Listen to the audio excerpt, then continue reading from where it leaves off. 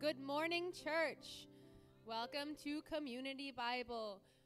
We are going to begin worship today. If you would stand with me and read. We're going to read Psalm 145, 1 through 9. If you're in the hallway, go ahead and make your way in and find a seat. Thank you so much. Okay. I will extol you, my God and King, and bless your name forever and ever. Every day I will bless you and praise your name forever and ever. Great is the Lord, and greatly to be praised, and his greatness is unsearchable. One generation shall commend your works to another, and shall declare your mighty acts. On the glorious splendor of your majesty, and on your wondrous works I will meditate. They shall speak of the might of your awesome deeds, and I will declare your greatness. They shall pour forth the fame of your abundant goodness, and shall sing aloud of your righteousness. The Lord is gracious and merciful, slow to anger, and abounding in steadfast love. The Lord is good to all, his mercy is over all that he has made. Please remain standing and join us as we start our worship this morning with How Can I Keep From Singing?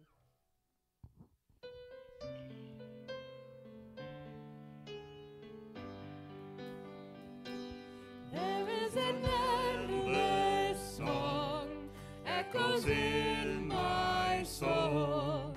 I hear the music ring, and though the storms may come, I am holding on to the rock I cling. How can I keep from singing your praise? How can I ever say enough? How amazing is your love? How can I keep from shouting your name? I know I am loved by the King, and it makes my heart want to sing. I will lift my eyes in the darkest night, for I know my Savior lives. And I will walk with you, knowing you'll see me through, and sing the songs you give. How can I keep from singing your praise? How can I ever say enough? How amazing is your love? How can I keep from shouting your name? I know I am loved by the King, and it makes my heart want to sing. How can I keep from singing your praise? How can I ever say enough? How amazing is your love? How can I keep from shouting your name?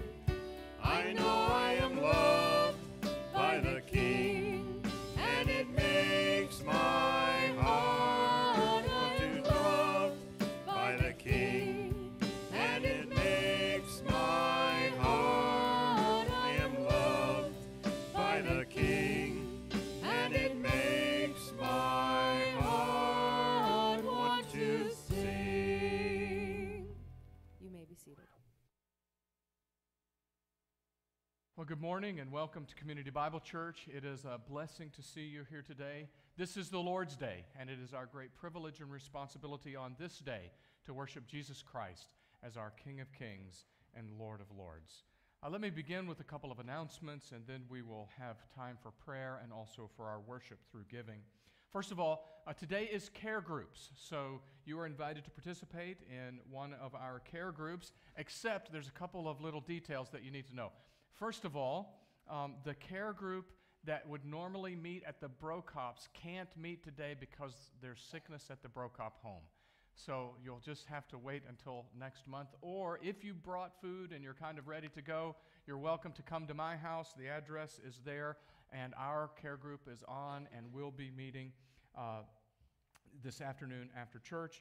Same for the young singles and college-age singles at the Divine's home. Their address is there. And then the Foreman's Care Group is going to meet in a couple of weeks. They have kind of within their group set up a different schedule for the month of October. So care groups meeting details are there in the bulletin. Also, there are a number of different things related to Operation Christmas Child that are going on this week. Please note that there in the bulletin. That ministry, if you're not familiar already, is sending out Christmas gifts in little shoe boxes, so kind of Christmas shoebox ministry that goes out at Christmas time to minister to needy children around the world. Again, if you want to participate in some of those things, see the bulletin there for details. And then there's one small mistake, if I understand it correctly. This Friday, there's a youth group meeting, but not at the Gore's house, at the Fitzhenry's house. Am I still correct on that? It's a bonfire at the Fitzhenry's house that does not end at 8 o'clock. So meet at your house at 6 o'clock. It usually goes till about 10, if I remember correctly. All right, so again, if you need some more details, see one of the Fitzhenrys after the service about that. Well, ushers, if you guys don't mind coming on to the front, we're going to highlight one of our missionaries to pray for. Of course, as a part of the ministry of Community Bible Church, some portion of every offering goes to ministry or missionaries somewhere, either here in our community, through our own church here, or through a missionary around the world. This missionary is very dear to my heart. It's my sister. My little sister, Karen, serves in pre-field training with Christar. And as many of you already know, she is planning to transition to doing that same kind of pre-field training and also on-the-field training by transitioning and moving to Spain.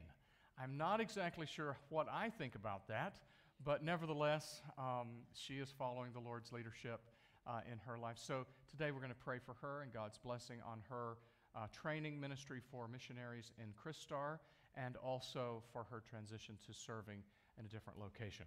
So if you would, please bow with me as we pray. Dear Heavenly Father, Lord, we thank you for the fact that you have provided for us. You have generously given to all of our needs. And Lord, we pray to begin with that you would meet all of the needs of our individuals and families here at Community Bible Church, that you would abundantly supply for us so that we might be a blessing to others. We pray that you would meet the needs for Community Bible Church through this offering, and then also, Lord, we pray that you would bless our investment in ministry and missions around the world. And today we specifically pray for Karen. We ask that you would minister to her and use her in her capacity of training pre-field missionaries.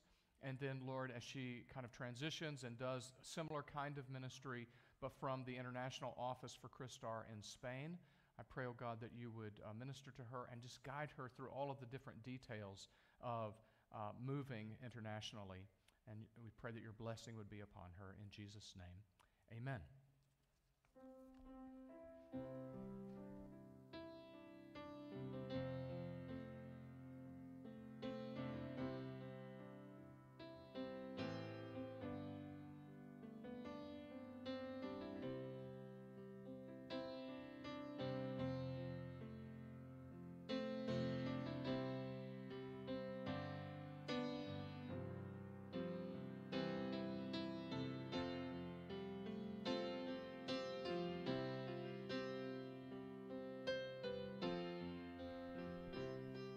Stand and join us as we continue to worship this morning.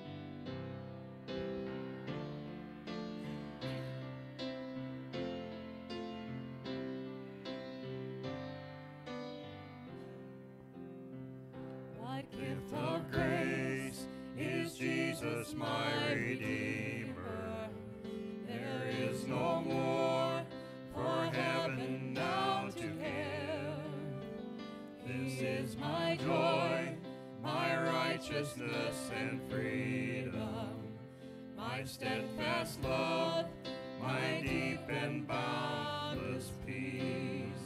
To this I hope, my hope is only Jesus, for my life is wholly bound to His. Oh, how strange and divine, I can sing, all is mine, yet not I, but through Christ in me. The night is dark, but I am not forsaken, for by my side the Savior He will stay. I labor on in weakness and rejoicing, for in my need His power is displayed. To this I hope, my shepherd will defend me. Through the deepest valley He will lead. Oh, the night has been won, and I shall overcome, yet not I, but through Christ in me. No fate I dread, I know I am forgiven. The future sure, the price it has been paid. For Jesus bled and suffered for my pardon, and He was raised to overthrow the grave. To this I hold, my sin has been defeated. Jesus now and ever is my plea. Oh, the chains are released, I can sing, I am free, yet not I, but through Christ in me. With every breath I long to follow Jesus, for He has said that He will bring me home. And day by day I know He will renew me, until I stand with joy before the throne. To this I hope, my hope is only Jesus. All the glory evermore to Him. When the race is complete, still my lips shall repeat, yet not I, but through Christ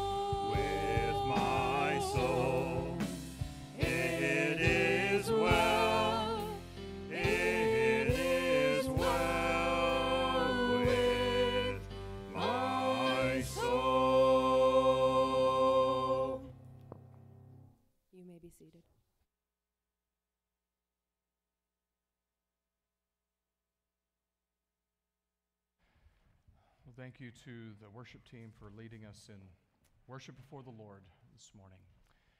We're going to read Scripture briefly together, and then I'll lead us in prayer before we dismiss our kids and have our message for this morning. So John chapter 10, verses 27 to 30 speaks of Christ's character, his divinity, and also his shepherding ministry, his loving care for those who are his.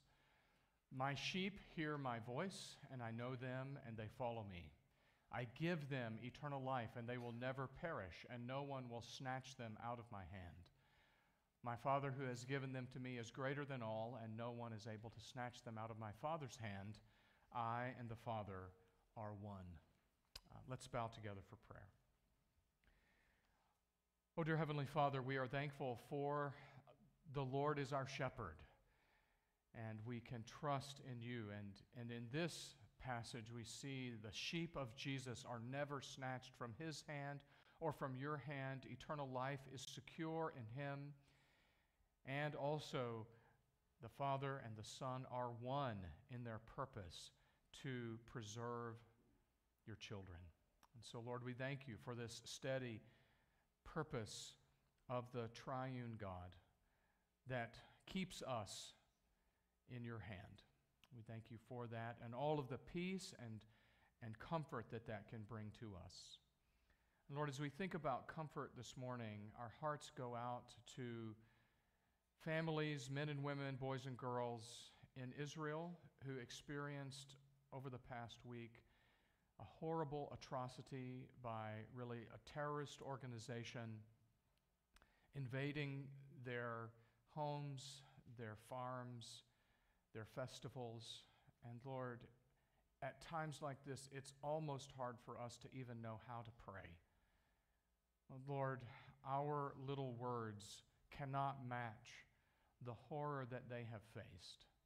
And yet, Lord, your comfort and your grace, your peace, your healing, your intervention is exactly what they need. So, Lord, we pray that you would minister and be with those who have lost loved ones, be with the leadership of the nation of Israel as they seek to protect their own. And Lord, we pray that you would be also with those innocent civilians who are a part of the Gaza Strip, that they would be able to escape harm's way. And Lord, we pray that you would defeat the terrorist organization that not only brought terror on Israel, but is bringing harm to their own people. Lord, we pray that you would defeat them and that, Lord, your peace would come to that region. We also pray that this would not escalate to a broader Middle Eastern conflict. And Lord, that you would save lives and minister in the midst of the terror that has reigned. Lord, at the same time, we think about our missionary who is in the Middle East. We pray, oh God, that you would be with the Heshwas, Jamal and Susan. We pray, oh God, that you would protect them and give them continued opportunity to minister there in that general region where they are at. Lord, now we pray that you would give us peace and grace in our own hearts as we lift up these dear people. We also pray that you would help us to trust in you and your sovereign plans. The mystery behind what happens, Lord, we do not always understand, but help us to trust in you.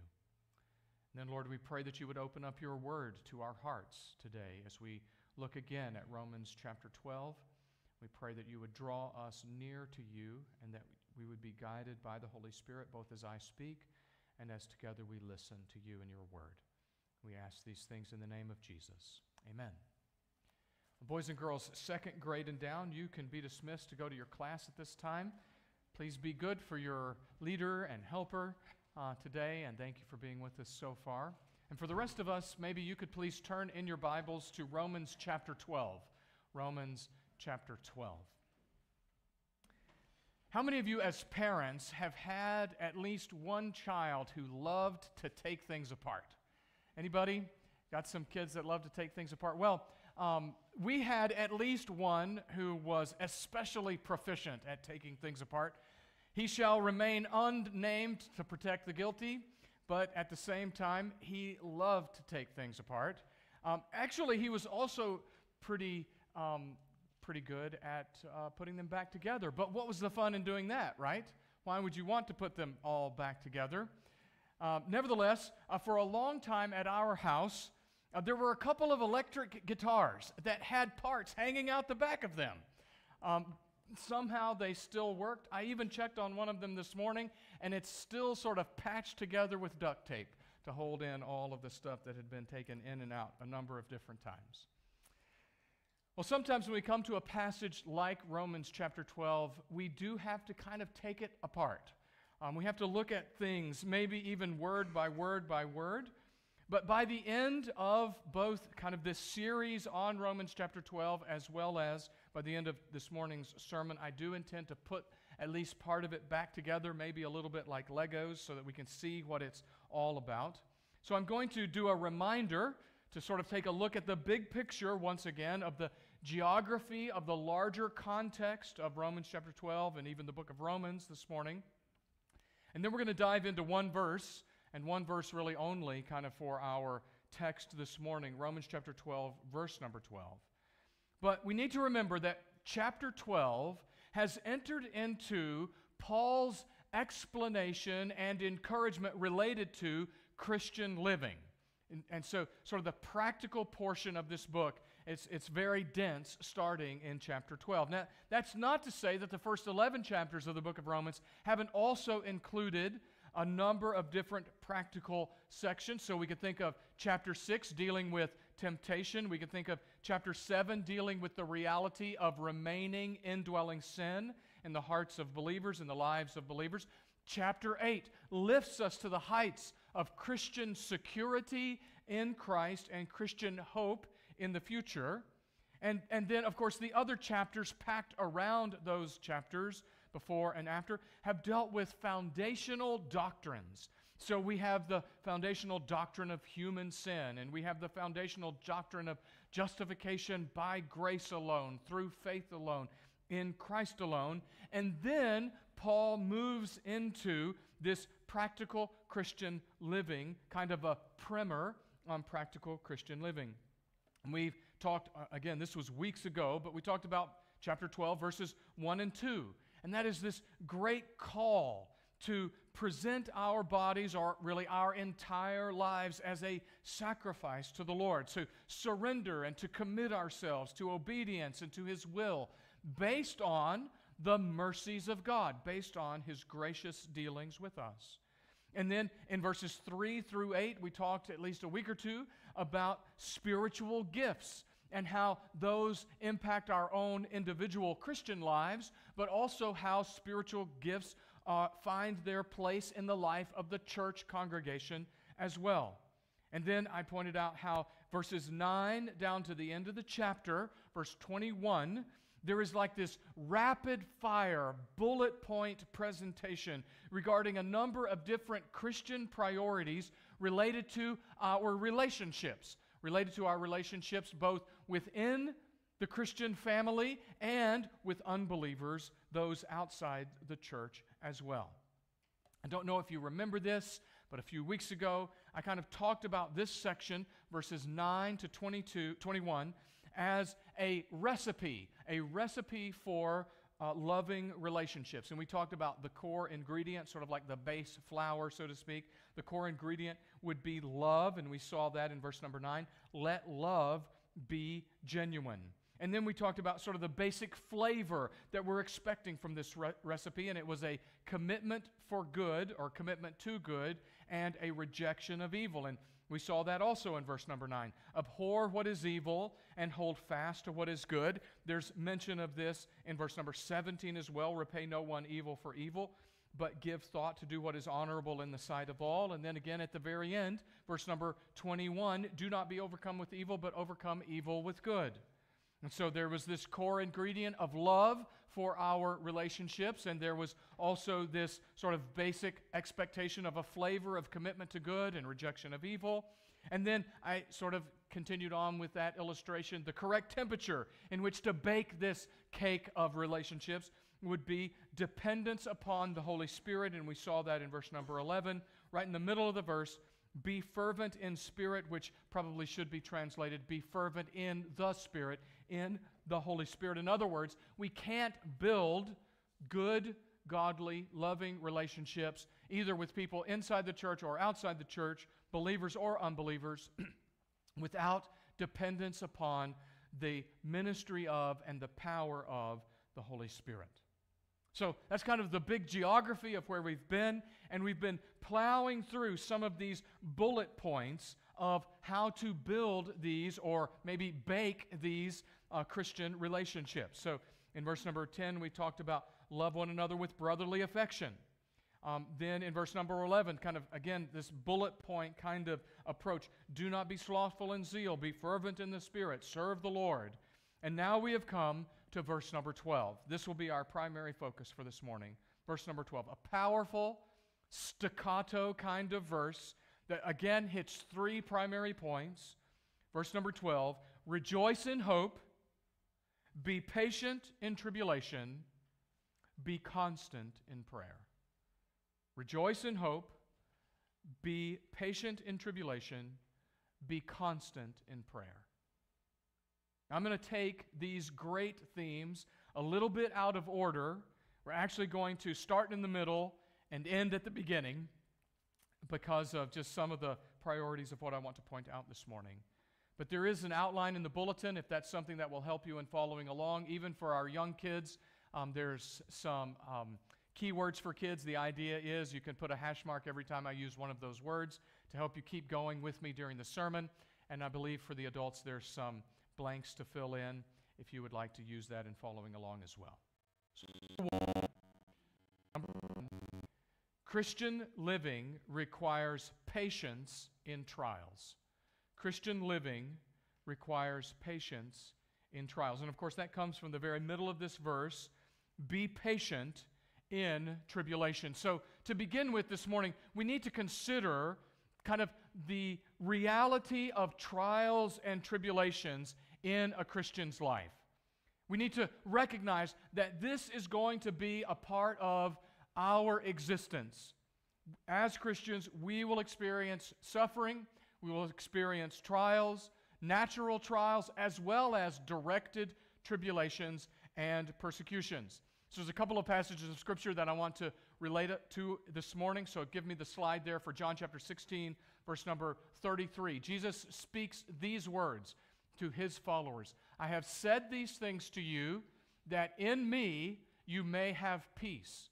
In the world you will have tribulation, but take heart, I have overcome the world. So Christ is using a contrast here. He's saying that in him we will have and experience an internal peace. But in the world, in our existence until glory, we will experience an external tribulation. We will suffer, we will be troubled, there will be difficulties in our life, some of which will be a result of just living in a sinful world, some of which may be a result of our own sin and God's discipline on us, and some of which may be because we are a Christian and the world hates Christ, and therefore it will hate us. And then he says, take heart, ultimately I have overcome the world. So in the end, tribulations will be over, persecutions will be over because of Christ's ultimate victory. And then another verse that kind of hits on this same note is 2 Timothy chapter 3, verse number 12. A short, pithy verse, again from the Apostle Paul. Indeed, all who desire to live a godly life in Christ Jesus will be persecuted. So there is a reality of opposition and sometimes direct persecution against those who belong to Christ. If we want to live a godly life, we will be like sandpaper on the smooth perspective of the world that just wants to live for the here and now.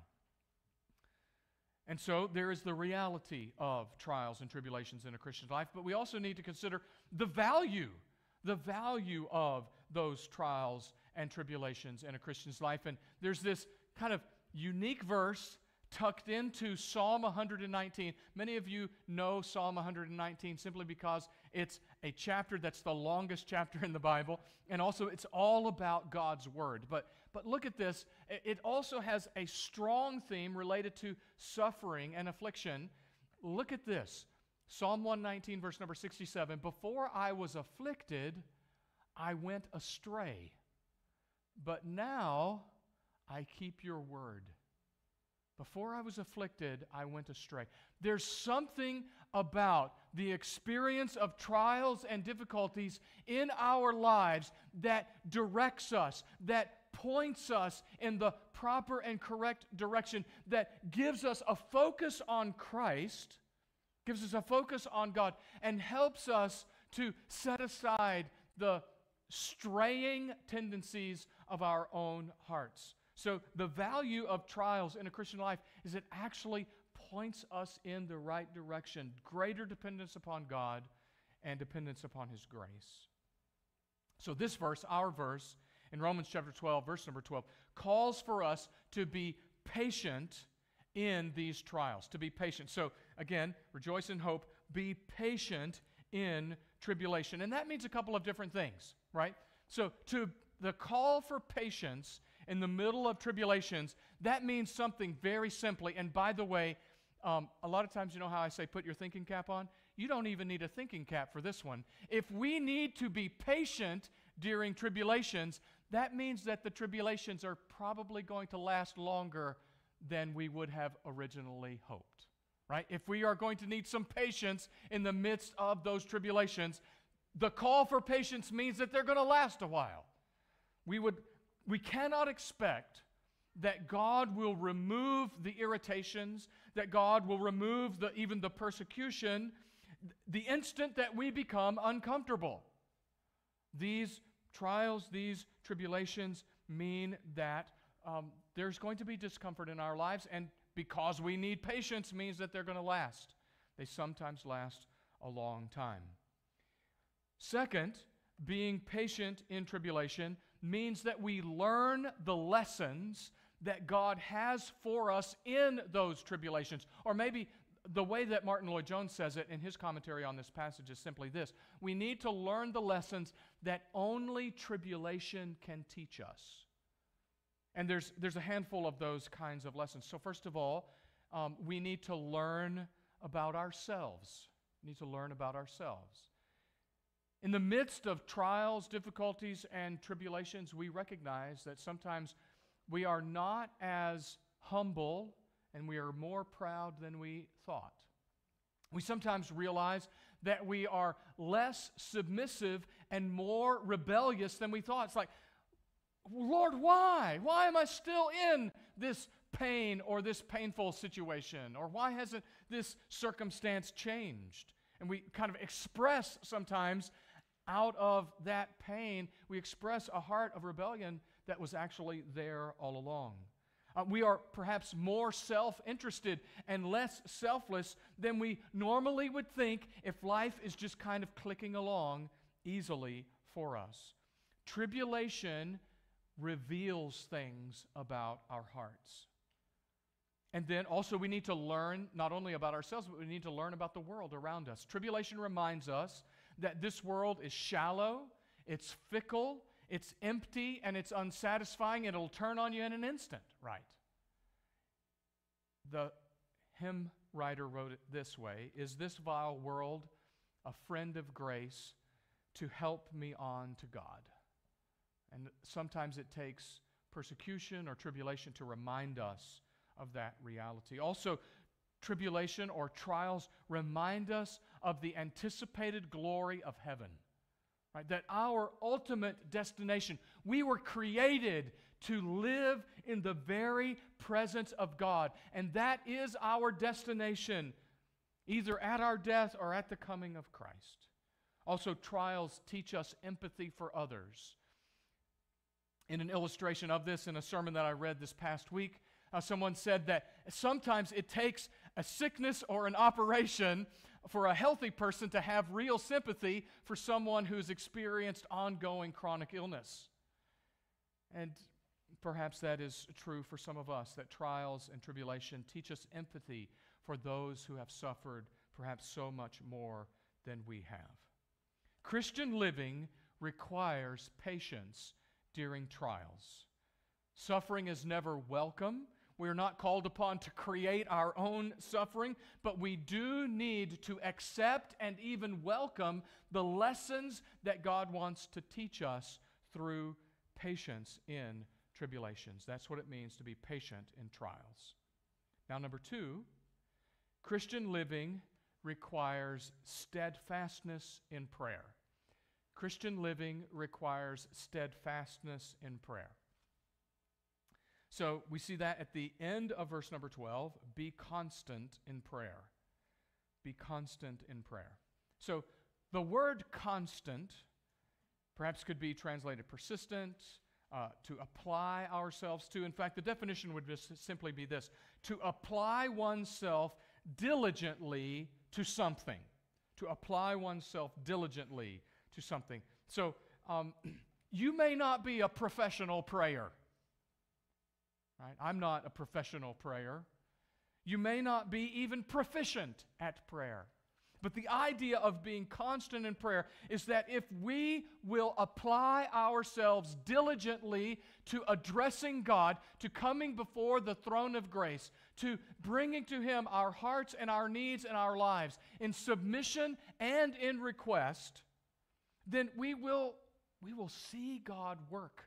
There's a sense in which, as we practice prayer, we will experience greater and greater communion with Him. Now, prayer emphasizes a couple of things, and this is a note that we have seen again and again and again in messages from the book of Romans. But prayer reminds us of our dependent posture, our dependent status. We are dependent upon God for absolutely everything. Everything physically, emotionally, relationally, and spiritually, we are dependent upon Him. We talked about that somewhat in verse number 11 when we talked about being fervent in the Spirit. We are dependent upon the provision the presence and the power of the Holy Spirit for anything and everything in our Christian lives. And we should express that in prayer. I remember when I finally became an adult and started paying attention to my pastor's sermons in Longview, Texas, where I grew up. I remember he said, the best prayer that God most wants to hear is simply this: God, I need you. Lord, I need you. So prayer emphasizes our dependent status. Also, prayer emphasizes the spiritual struggle. In fact, we might even call it the spiritual warfare of Christian living. Right? So we are talking in this context about tribulations, right? So be patient in tribulations. And prayer reminds us that there are unseen things happening around us and sometimes even in us when it comes to temptations and attacks from the evil one. And prayer is our only recourse.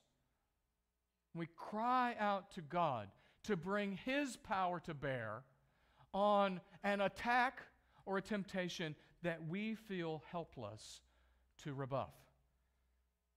Now, I also want to say a couple of things about why we pray. Why do Christians pray? Think about it.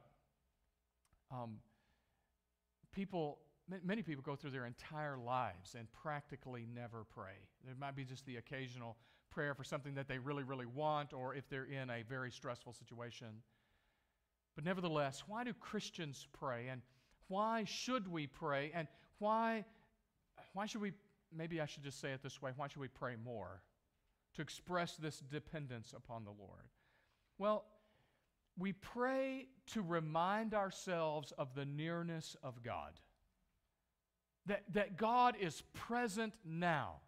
So there is this sense in which prayer is coming before the throne of grace, and we think of it in terms of approaching heaven itself. But also, we pray because God is right here with us, indeed even in us, hearing our very thoughts and requests. And He is near to undertake for us. So we remind ourselves of the nearness and the presence of God. But also, we pray also, especially during times of difficulty, to remind ourselves that the difficulties on the outside and the weaknesses on the inside of our very souls are still under the sovereign hand of God. So let's say we're praying about a particular temptation that we feel especially weak to resist. And we're saying, Lord, this is still under your control. And you can either remove the temptation or you can give me the strength to resist that temptation. You can work in these situations both outside and inside of me. We are talking to the one who can do something about it. Possibly we should think of prayer as if we should be more and more like a little child walking in the dark. There is something childlike about prayer to begin with. But if we think of a little child walking in the dark and they have an adult friend or a parent with them, and very often children will they'll talk, and they'll talk out loud, right? Because they're afraid of the dark. And they're reminding themselves that the adult is still there with them, right, in the midst of that darkness. Something similar to that, I remember one time going to a theme park. I believe, if I remember correctly, it was Busch Gardens down in Florida. And our older two boys, they rode together on this roller coaster. And then it was my job to ride with Hudson. He was probably about 9 years old. And he was just barely meeting the height criteria for all of these different rides. And Daddy had to endure these rides with him. And we rode this, what felt like a pretty rickety wooden type roller coaster, and it stops, and now it's all quiet again. I heard Hudson next to me quoting Psalm 23, "Yea, though I walk through the valley of the shadow of death, I will fear no evil." Right? He was reminding himself that he was in the hands of God. right? In the terror of this roller coaster. Well, life can be like a roller coaster, and when we face the darkness of life, we should be more constant in prayer, reminding ourselves of the nearness of the living God. And then number three, the foundation of Christian joy is Christian hope. The foundation of Christian joy is Christian hope. And of course, now I'm doing what I mentioned earlier. I'm kind of putting us in reverse and going back to this very foundational phrase. And this is first, because it is foundational, rejoice in hope. Rejoice in hope. By the way, it's foundational because we are not going to be able to be patient in tribulation, and we are not going to be constant in prayer except for Christian joy and Christian hope. So I want to start with hope, and then I'll move on to Christian joy. So let me explain a couple of things, and this is, in a sense, part of where we've taken some of this verse apart, now we're going to start putting it back together. So let me start with hope. Hope is not the idea of I hope so, maybe so. Like every year I hope that I'll get a significant tax return. But that is often disappointed, right? So this is not in the Bible, hope, Christian hope, New Testament hope, hope in God is not a hope so, maybe so. It is not a circumstantial desire, right? So the idea of hope in the New Testament is a confident Christian expectation.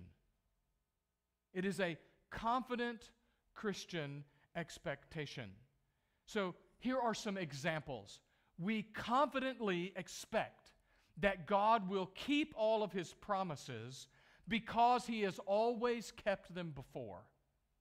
We confidently expect that unfulfilled prophecies will be fulfilled because previous prophecies have been fulfilled again and again and again and again. So ultimately, we confidently expect the coming of our Lord to set all things right and to establish His kingdom because of all the fulfilled prophecies that led up to His first coming and His cross and His resurrection.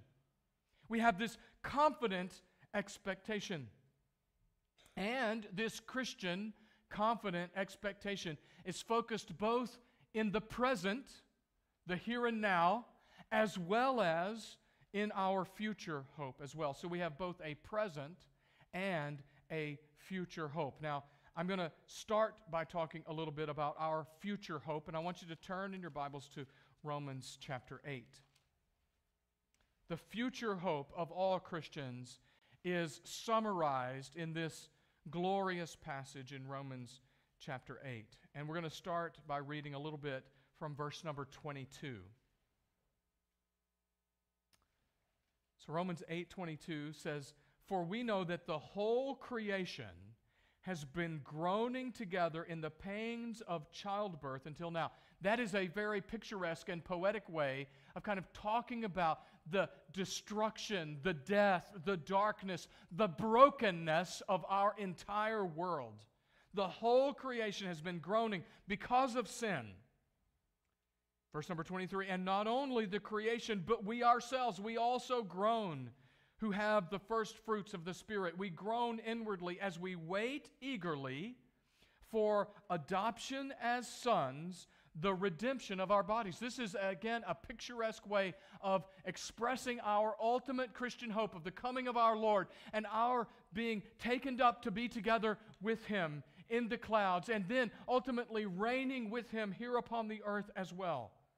The redemption of our bodies, a resurrection body, and our being the full adoption being complete. Folks, we've experienced adoption. And let me tell you something, there's a lot of paperwork that has to be signed about adoption. Our salvation has been signed and sealed. But as we waited for the girls to come home on an airplane from Africa to be with us. That is like the second coming of Christ. We will literally be in His presence. That's the full completion of even a human adoption. And so he uses that analogy there, that we will be with the Lord. Look at verse number 24. He brings in hope here. For in this hope we were saved. Now hope that is seen is not hope, for who hopes for what he sees? In other words, there's an aspect of these unfulfilled prophecies related to the coming of the Lord. We haven't seen them yet. They haven't been fulfilled yet. But if we hope for what we do not see, we wait for it with patience. Our ultimate hope is the return of Christ and the establishment of His kingdom, as well as the completion of God's work in us, and also restoring all things, setting all things right and straight, judging evil, and reigning on this earth. And then also, we have a present hope. That God isn't just sort of like waiting around until the moment that He is ordained for the second coming of Christ. God's at work now as well. That is our present hope. And so maybe turn with me backwards again to Romans chapter 5. Romans chapter 5. That, it's worth doing a study of every time the idea of hope comes up in the book of Romans. This is a key and core idea in the book of Romans. But again, turn and look with me at Romans chapter 5. And again, this is something that I mentioned earlier during the introduction of the message, that there is this foundational doctrine of justification by grace alone, through faith alone, in Christ alone. He mentions that in verse number 1. Therefore, since we have been justified by faith, we have peace with God through our Lord Jesus Christ. Through Him we have also obtained access by faith into this grace in which we stand, and we rejoice in hope. So does that sound familiar, right? Rejoice in hope. Rejoice in hope of the glory of God. Not only that, but we rejoice in our sufferings, knowing that suffering produces endurance, and endurance produces character, and character produces hope.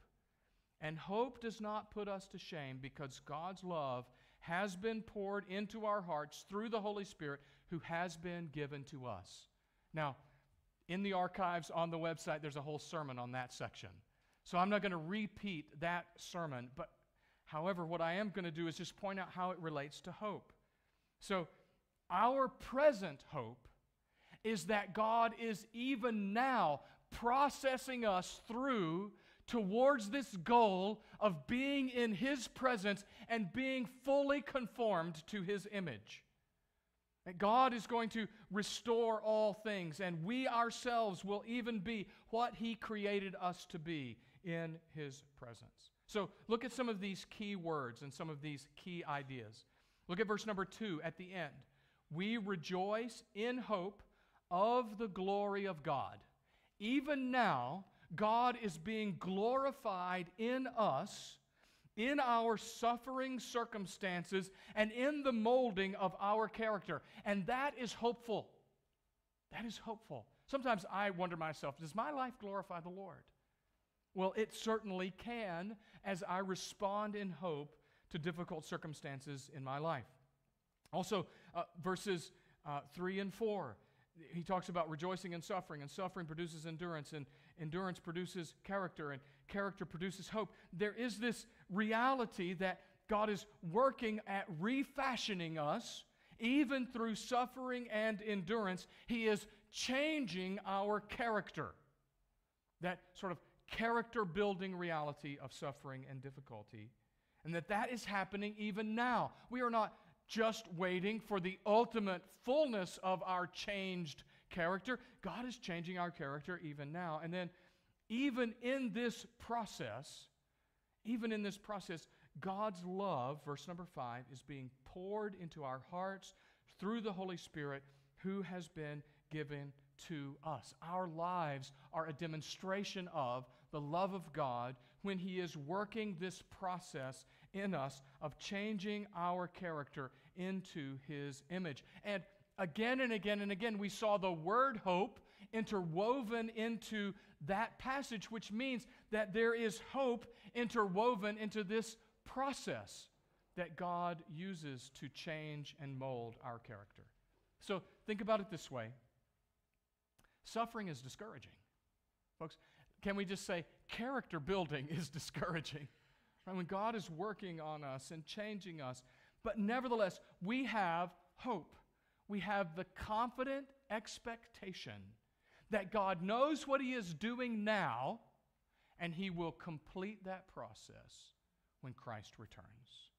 He will accomplish His will and His work in us. And that confident expectation should lead to joy. It should lead to rejoicing. By the way, this hope, this confident expectation, it is a steady, stable reality. Sometimes theologians call this an indicative, and they're kind of using a grammar term. It is to make a statement. We have this bedrock reality that God is at work and will complete His work in us. Whether we feel this reality or not, whether we even believe in this reality or not, this confident expectation is real, and we are called simply to rejoice in it, right? And rejoicing is an outward expression of inward joy. Rejoicing is joy expressed in thanksgiving. Dear Lord, thank you. Thank you for what you're doing in my life. It is expressed in praise, and it is expressed in prayer, depending upon Him. Joy, this rejoicing is joy expressed also in, and I'm going to say this and then explain it, so listen carefully. It is joy expressed in a peaceful, stable optimism. And here's what I mean. It is an optimism that God's in control and that He knows what He's doing and that His plans are on track. We may feel like we've taken 50 steps backwards in life or in our trajectory or whatever it may be. But we can have a peaceful, stable optimism that God is in control and that His plans are on track and that He knows what He is doing. And so, because this hope, this Christian confident expectation is a stable, static, real reality, then our joy should be a steady, regular choice for every Christian.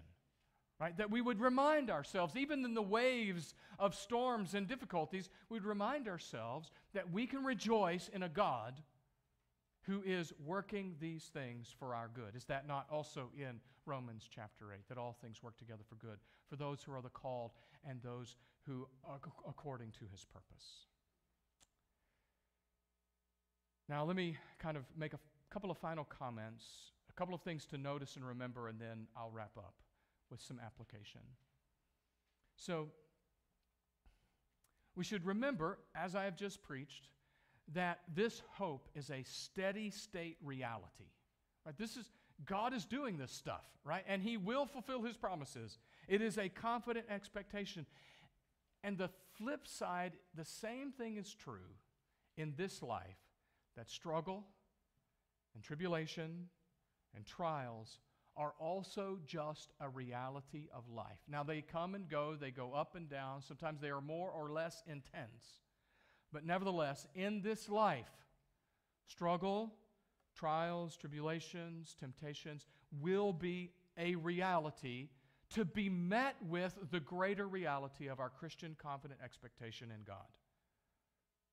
And then also, we need to remember what I said at the beginning of this message in our little review, that these exhortations, rejoice in hope, be patient in tribulation, be constant in prayer, they are actually in the context of relationships. So remember, you can see this in Romans chapter 12, verse number 10. Love one another with brotherly affection. Outdo one another in showing honor. Look down at verse number 13. Following verse number 12, contribute to the needs of the saints and seek to show hospitality.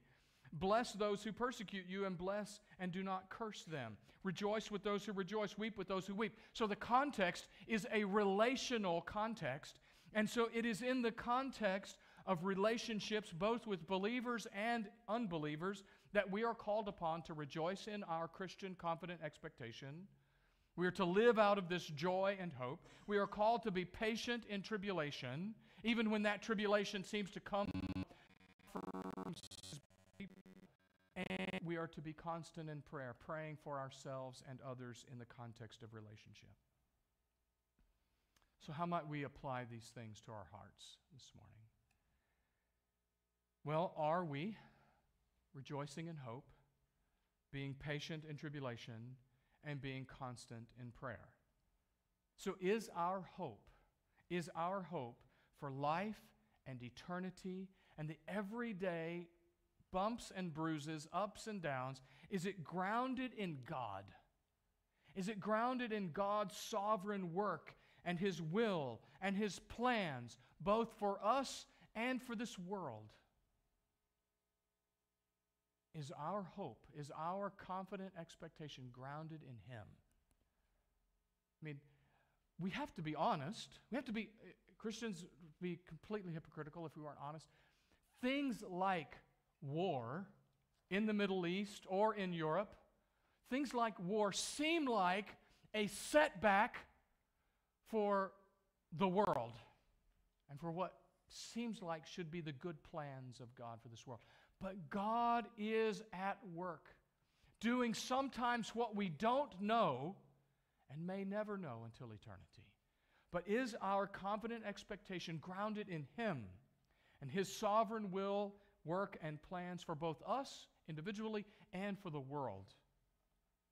Or is it possible that somehow we have set our hopes on ourselves and our own capacities? That's a setup for disappointment, and that's an understatement, right? Okay, so if we have placed our hopes in ourselves and our own capacities, we'll be utterly wiped out with disappointment and despair.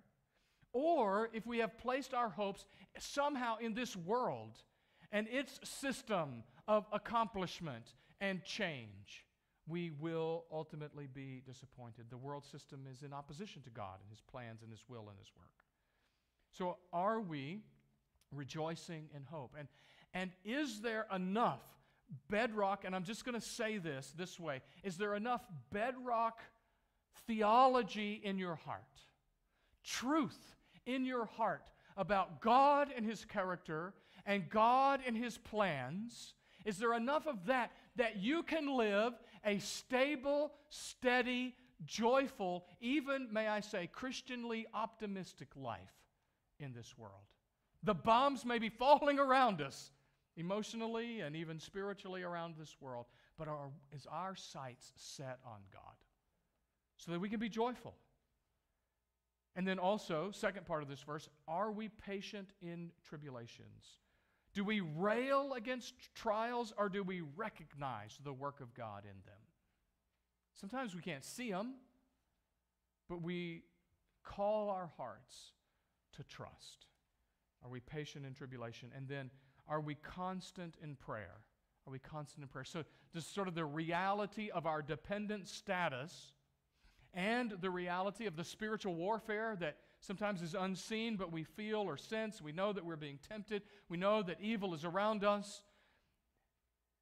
That raging war around us, does it sometimes force us to our knees, or do we resist? Are we people of prayer? Let's go before the Lord now for a moment of prayer. And if you would, please take a few moments to respond to this one short, simple, kind of bullet point verse. Rejoice in hope. Be patient in tribulation. Be constant in prayer. You take a few moments to respond, and then I'll lead us in our closing prayer.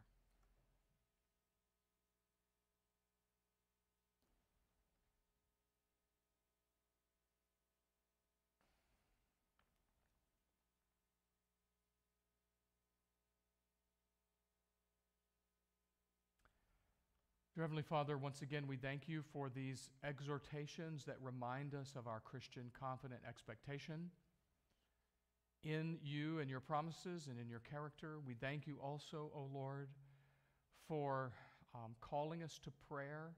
Help us to remember Your constant nearness to us. And Lord, also give us grace to be patient under tribulation. Even as we see the world, at times it seems falling apart around us, Lord, we may face greater and greater tribulation. Lord, help us to be patient even in that.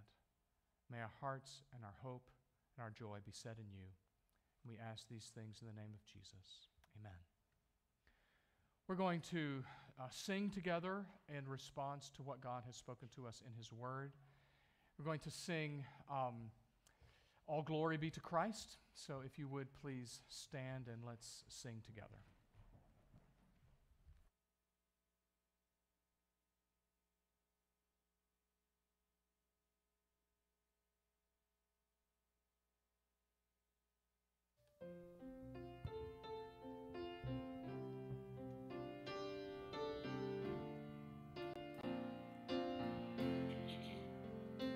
Should nothing of our efforts and the legacy survive, unless the Lord does raise the house in vain, its builders strive. To you who boast tomorrow's gain, tell me, what is your life? A mist that vanishes at dawn. All glory be to Christ. All the glory be to Christ our King. All glory be to Christ. His rules and reigns will ever sing. All glory be to Christ. His will be done, His kingdom come, on earth as is above. Who is Himself our daily bread? Praise Him, the Lord of love. Let living water satisfy the thirsty without price. We'll take a cup of kindness yet. All glory be to Christ. All the glory be to Christ our King. All glory be to Christ. His rule and reign will ever sing. All glory be to Christ.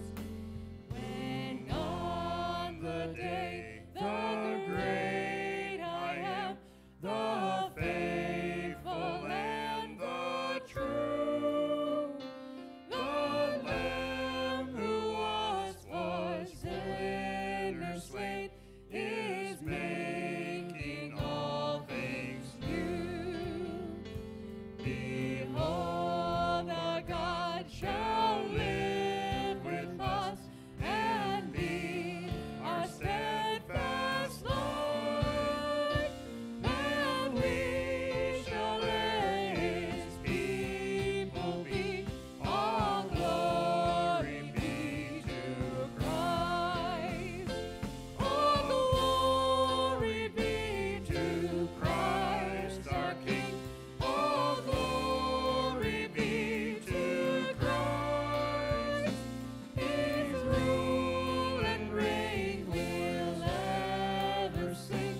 All glory be to Christ. All glory be to Christ our King.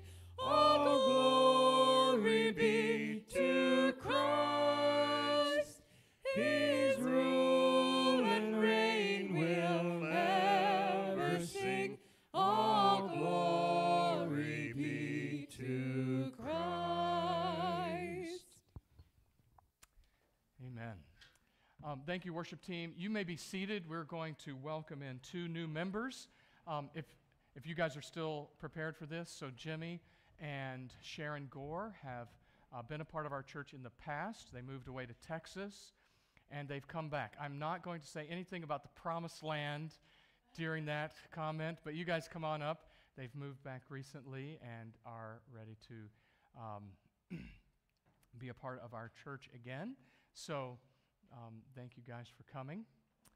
And go ahead, thank you. All right, so Marshall and Nicole, you can be seated for the first part here. And then Jimmy and Sharon, we're going to welcome you into membership. So come on over here, right front and center. I know. When did you move away? I'm trying to remember. 2018. Okay, 2018. So a few years in Texas there, and now job and family has moved you back to our area here in DeMotte, and it's wonderful to have you back. And so normally I would like to ask you to share your salvation testimony to the congregation. So if you would just share with us how you came to believe on the Lord Jesus Christ for the forgiveness of your sins. And we'll start with Sharon and then go to Jimmy, and then we'll welcome you into membership. I guess you could say I did grow up in a Christian home, but for me, becoming a true believer probably happened in my later years of life. There were a few years that I did struggle, but ultimately I knew that my life had to be led for the Lord because He's our hope. And even more so now with the way the world is really changing and now that we have children, we need to make sure that we are guiding them in the right direction, but also making sure we are going in the right direction because the end will be near. We don't know when. Could be millions of years or 10 years or 5 or 2, who knows, but we just needed to be grounded in our faith. And so I made sure that when I recommitted my life to the Lord, that I was going to do it to the best of my ability. And who are you trusting for the forgiveness of your sins? Lord Jesus Christ. Amen. So, Jimmy, share with us your faith in the Lord Jesus Christ for the forgiveness of your sins. I struggle with talking in public, so y'all bear with me. Kind of like Sharon, I was raised and born and raised in a Christian home. My stepdad was a preacher. So to me, you grew up as a Christian, but I didn't realize till later in life that a lot of it was going through the motions. It was things that I had been taught and taught how to live, but I didn't really know how to be a Christian. And we started, we went to a church down south before we moved up here, and then we tried a different churches, and we found this church. And through a lot of learning here, I feel like that I grew in my faith, and I grew more to be a better Christian. As Sharon said, we had the kids. We wanted to make sure that they were raised in a Christian home. We wanted to teach them how to truly be a Christian. Just because your dad's a preacher doesn't make you a Christian. And I learned that growing up, and I can say that I was on a trip to our office in Kentucky about 2015, 2016, and I was listening to a sermon coming back. And one of the things that he was saying, is that you get to a point in life where if you really want to truly commit, you have to stop and commit. And I feel like that through all my life of feeling and knowing I was a Christian, that day is whenever I really gave my heart to the Lord. Yeah, like we said, we struggle, but since that day I haven't looked back. Amen. I just pray that God will continue to help us as parents and grow in the church and grow with our children. Amen. And Jimmy, who are you trusting for the forgiveness of your sins? Amen. Well, if you are a member of Community Bible Church, would you please respond to this question?